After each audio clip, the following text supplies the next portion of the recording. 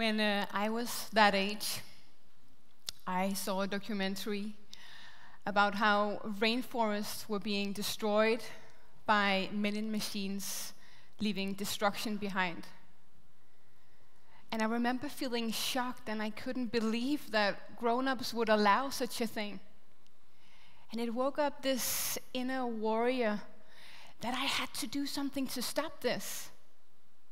So with friends, I collected money to buy a piece of the rainforest and made a promise to myself that as soon as I was old enough, I would go there to help. And so I did. I went there to work as a volunteer. And when I was there, I made another promise to myself that when I became a real grown-up, I wanted a job that focused on making the transition to a more sustainable living on our planet feasible.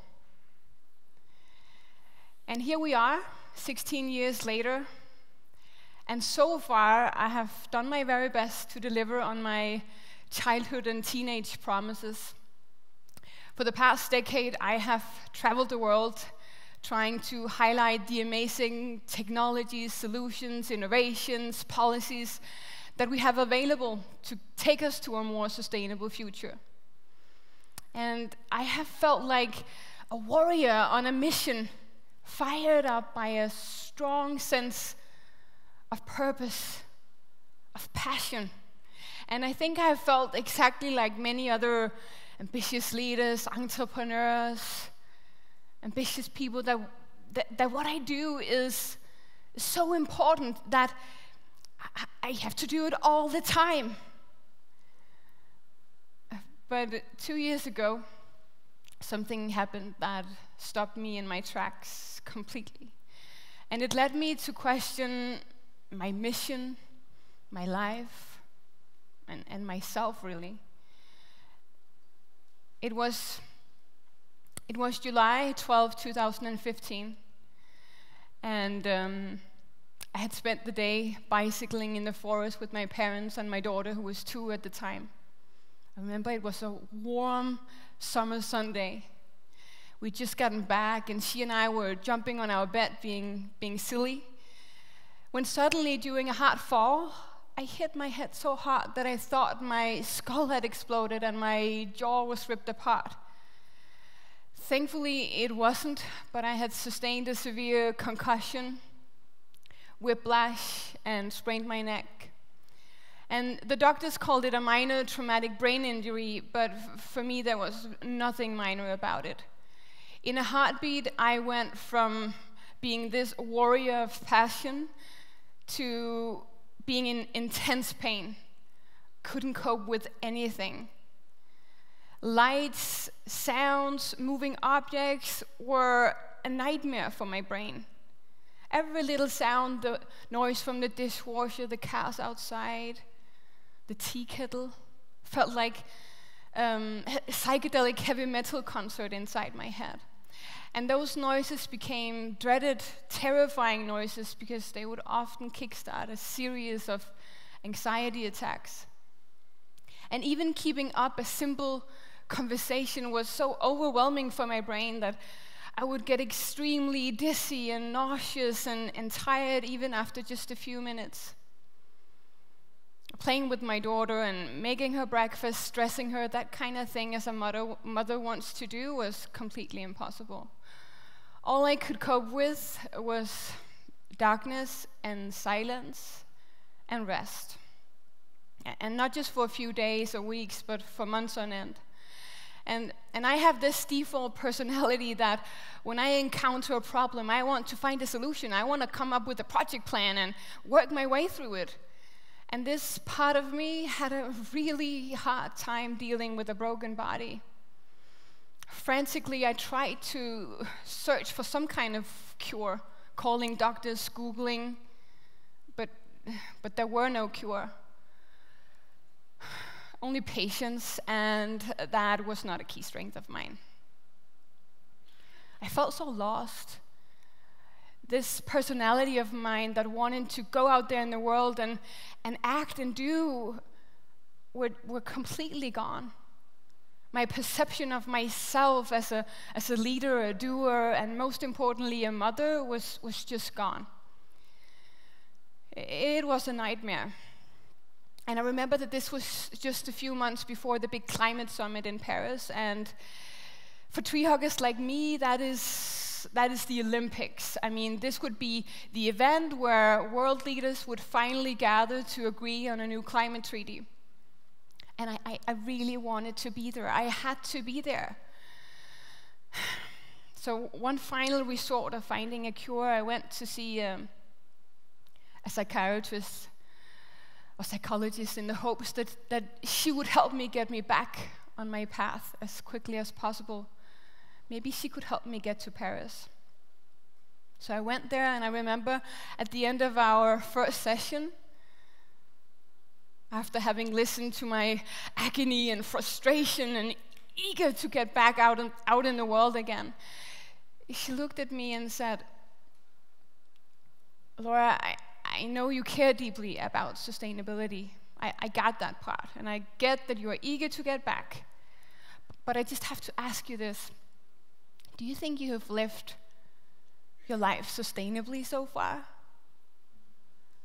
And I looked at her as I didn't really know what she meant, and then started to explain the many ways in which me and my family were recycling, buying organic, not owning a car, that kind of thing. And she looked at me again with this little smile that at the time annoyed the hell out of me.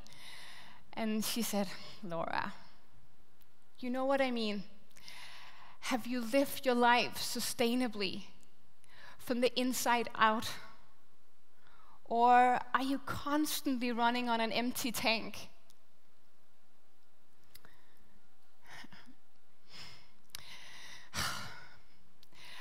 I was a bit defensive and annoyed, and also a bit disappointed, realizing that she was not going to help me get to Paris.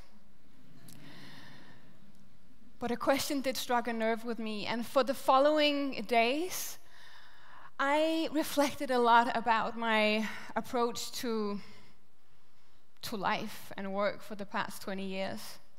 I thought back on the many times that doing exams and leading up to big events, doing deadlines, that I would always ignore if I was feeling tired. I would just push my way through it and tell myself that it was not a problem with this hard work, because I mean, it was my passion, my purpose in life, and we're told that that's not a bad thing, right? But for the first time in my life, I found myself in a situation where pushing through was not an option. My brain and my body needed complete rest to heal. So I gave up the fight. And instead of joining my peers in Paris, I went on a silence retreat in the woods. And this decision of surrendering to healing felt like free falling into an unknown deep darkness. It was raw and it was scary, and my inner control freak did not approve. And nor did my ego. There was huge fear of missing out, of becoming irrelevant, of being forgotten. After the silence retreat in the woods, followed months where slowly I started to accept this new reality. And my days were spent taking a walk, making a cup of tea, teaching myself how to meditate, staring into the wall, doing physical training for my neck and retrain my eyesight, another meditation, another nap. And slowly I detoxed from this need of constantly striving for the next big goal. And I came to accept that my body was not a machine that I could barf orders at. I learned to take really, really good care of myself, and to be honest, this was new to me. I had never tried meditation before, and the whole concept of self-care was a luxury that I had seen as something I didn't have time for. I mean, we have so many problems in the world to solve, right? Our oceans are filled with plastic, temperatures are rising, and rainforests are being destroyed, and you want to go for a walk in the sun? But those walks in the sun, nature, meditation, became my medicine and my cure. And slowly the internal despair, the frustration, and the sadness was replaced by a newfound peaceful way of being grounded in my own body. I felt stronger and more content, satisfied. I felt happier than ever, and it was mind-blowing because how could I, without the constant rush of achievement, I did nothing my former self would have been proud of. How could I be happier? So as soon as I was able to read again, I was eager and curious to dig into the science behind silence and meditation.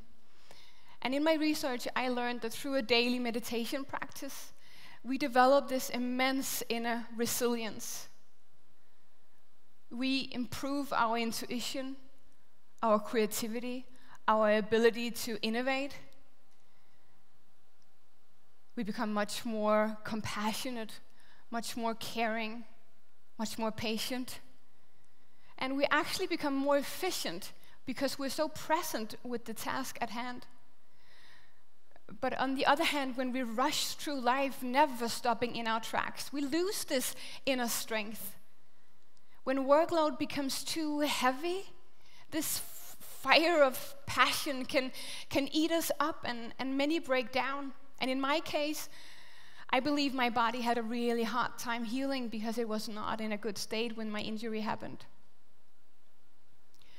From science, we know that when our brains and our bodies are in a constant state of stress, we make decisions based on fear and irrational thoughts. We lose our temper much more easily, and we see competitors and enemies instead of partners and friends.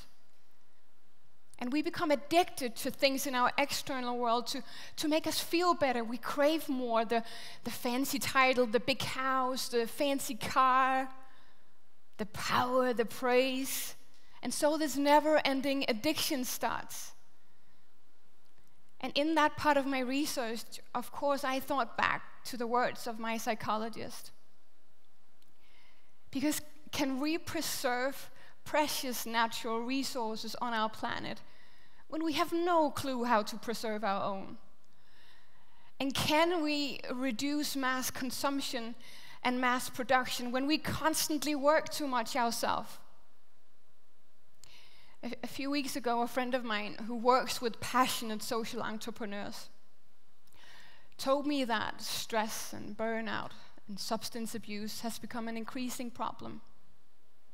And when you look on a global level, the reported stress level are increasing each year, and it's especially bad among millennials. And when you look around in the world right now, it's a global epidemic. And it shows, right? It shows in our leadership in the world right now. And let me be very clear.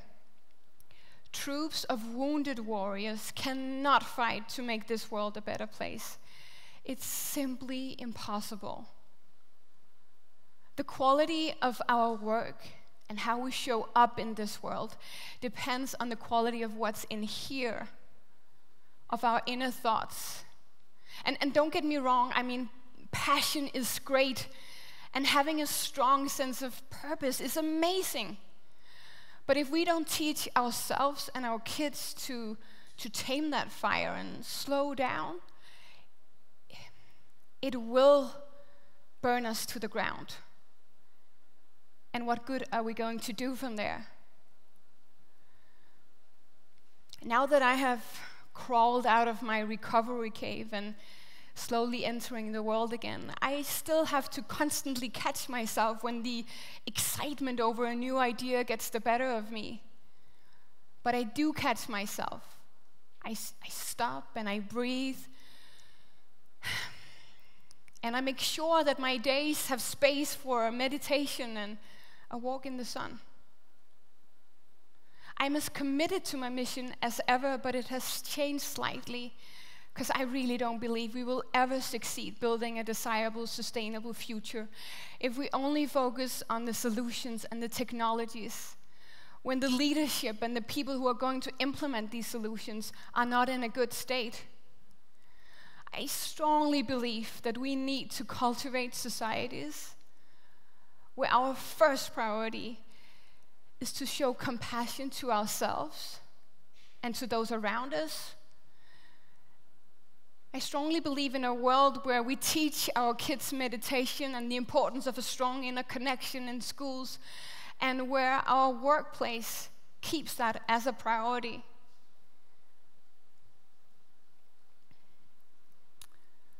I'm excited to enter the world again. And I'm excited for this next promise that I've made, of continuing my mission of building resilient and sustainable societies, but with an equal focus on the importance of inner sustainability. Inner sustainability goes hand in hand with external sustainability. We can't have one without the other. And for you, I really hope that you don't wait until your body stops you in your tracks. Please dare to slow down, and dare to take breaks, and first and foremost, dare to connect with this inner magic space of silence and of your unique strength. Thank you.